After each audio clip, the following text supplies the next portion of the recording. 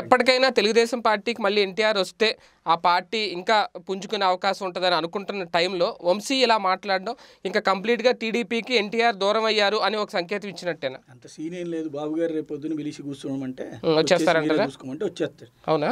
ఏంటంటే yellow blood ఆగే రకమేం కాదు.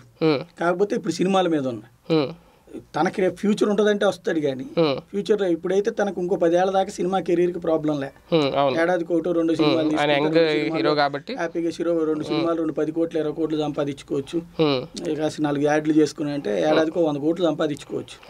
సంపాదించుకుని 100 కోట్లు వచ్చేదాన్ని వదులుకున్నప్పుడు ఇక్కడ పొలిటికల్గా ఆ స్థాయి కెరీర్ ఉండాలి కదా. ఇప్పటికిప్పుడైతే ఆ సీన్ లేదు. ఇంకోటి పార్టీ మొత్తం కూడా లోకేష్కి అప్పచెప్పేశారు.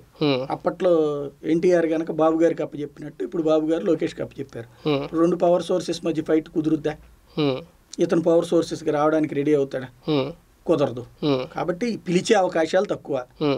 ఏమన్నా ఇక లేదు ఇబ్బంది అనుకుంటే పిలవాలి. కానీ వాళ్ళ నాన్నకి జరిగింది చూశాక తను చేస్తాడా? ఇప్పుడు తను వాస్తవంగా రెండోసారి మళ్ళీ కలిసి కాంప్రమైజ్ అయిన రీజన్ ఏంటంటే మళ్ళీ రాజ్యసభ సీట్ ఇవ్వడం. ఇది హరికృష్ణకి రాజ్యసభ సీట్ ఇవ్వడం ద్వారా ఎన్టీఆర్ని మళ్ళీ లాగారు లైన్లో. అయితే ఎప్పుడైతే హరికృష్ణ రాజీనామా చేసిన మళ్ళీ ఇవ్వచ్చు కదా. ఇవ్వకుండా తీసుకెళ్ళి కనకమేడలో వీళ్ళకి వేరే వాళ్ళకి ఇచ్చుకొచ్చారు కదా, మోహన్ వీళ్ళకి ఇట్లాంటిది వచ్చినప్పుడు అంటే ఏంటి వాడుకుని వదిలేశారు. వాస్తవంగా తన పర్సనల్ పనికి ఏం కాదు కదా చేసింది. రాష్ట్ర విభజన తెలుగులో మాట్లాడి మరీ చేశారు. అట్లాంటప్పుడు ఇంకొంచెం వీరుడిగా చూడాల్సింది పోయి ఆయన ఎందుకు పనికిరాడు అన్నట్టు పార్టీ మొత్తం ప్రచారం చేసేసి పక్కకు దోసేశారు. దాంతో మళ్ళీ ఎన్టీఆర్ దూరం అయ్యారు. తండ్రి కోసమే కలిశారు. తండ్రి ఇదయ్యాక దూరం అయ్యారు.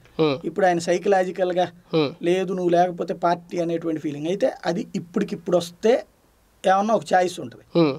రేపు పొద్దున ఇదే సిచ్యుయేషన్ కంటిన్యూ అయ్యి ఇది ఉంటే కనుక కష్టం అవుతుంది అంత ఈజీగా. అంటే ఇప్పుడు పార్టీ తెలుగుదేశం పార్టీ ఇప్పుడు ప్రస్తుతం అయితే అంత గుడ్ కండిషన్లో ఏం లేదు కదా, ప్రస్తుత రాజకీయాలు చూస్తుంటే. ఇలాంటి టైంలో అలాంటి ఒక సమర్థుడైన నాయకుడు అయితే అవసరం తెలుగుదేశం. ఇక్కడ ఒకటి ఉంటుంది, ఇప్పుడు వీళ్ళు లెక్కేసుకునేది ఏంటంటే రేపు పొద్దున జగన్ తీసుకునే నిర్ణయాలు ఇప్పుడు అమరావతి డెవలప్మెంట్ ఆస్పెక్ట్స్ ఇట్లాంటిది అర్బన్ పాపులేషన్. ఇప్పుడు తెలుగుదేశం అర్బన్ ఓటర్ యాక్చువల్గా ఆంధ్రాలో, తెలంగాణలో రూరల్ వాటర్ ఎక్కువ, ఆంధ్రాలో అర్బన్ వాటర్ ఎక్కువ. టీడీపీకి వచ్చేటప్పటికి అర్బన్లోకి వచ్చేటప్పటికి అవి చూసుకుంటారు, ఫ్యూచర్ ఏంటి మన పిల్లలు ఇవి. వాటి విషయంలో జగన్ తీసుకునే నిర్ణయాలు కొంత మైనస్ ఉంటాయి. అవి పెరుగుతూ ఉంటే కనుక మళ్ళీ మనకే వస్తుంది అన్నటువంటిది ధైర్యం. నెగిటివ్ పెరుగుతాయి, వ్యతిరేకత పెరుగుతుంది. అది పార్టీ పరంగా నిలబడితే మనకే వస్తుంది అనేటువంటి పార్టీని కాపాడుకోగలిగి అలాగ ఉంటే వస్తుంది అనేటువంటిది. అంటే సంక్షేమ పథకాల వల్ల ఓట్లు వచ్చేస్తాయి అనుకుంటే నిన్న ఏం చేసింది సంక్షేమమే కదా, భారీ ఎత్తున ఓట్లు కాదు కదా. అది సంక్షేమం one of the aspect, vote bank. Same time development అనేటువంటిది సైమల్టేనియస్గా చూస్తుంది ఆంధ్ర పాపులేషన్ ఎప్పుడు కూడా. కాబట్టి అక్కడ వీళ్ళు ఈ చెయ్యరు ఇవన్నీ కాబట్టి అని వాళ్ళు కనుక చేసేస్తే ఈయనకి జాయిస్ ఉండదు. టీడీపీ వాళ్ళు రేపు పొద్దున ఇప్పుడు అంతా హడావిడి చేసిన నిదానంగా ఏ రాజధాని గడిపడేసేస్తే, ఇప్పుడు అంతకుముందు హైదరాబాద్ కూడా ఏం చేయరనే తిట్టారు. ఈరోజు వస్తే కట్టిపడేశారు కదా, రింగ్ రోడ్డు కానీ ఇవన్నీ కూడా కట్టారు కదా. అలా ఏమైనా కట్టేస్తే ఇంకా వీళ్ళకి ఆప్షన్ ఉండదు.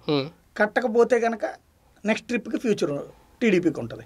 అప్పుడు ఇంకొక నాయకుడు అవసరం కూడా ఉండదు, ఇతనితో కూడా నాయకుడు అవసరం ఉండదు. ఇంక వీళ్ళే లోకేష్ ఇద్దరు కలిసే నడుపుకోవచ్చు, పార్టీని నడుపుకోవచ్చు. అంటే వంశీ ఇప్పుడు బయటకు వస్తూ ఇవన్నీ బయట పెట్టడం అంటే తెలుగుదేశం పార్టీలో దాన్ని ఏమనాలంటే కొన్ని లీకులు బయట పెట్టాడు అనుకోవాలా, లోపల ఏం జరుగుతుందనే దాన్ని బయట పెట్టేసి ఆ పార్టీ మీద ఒక బురద జల్లే ప్రయత్నం చేశారు, అంతేనా? అంతకు మించి ఏం లేదు. బురద కూడా ఏదేం కాదు, అందరికీ తెలిసినాయి.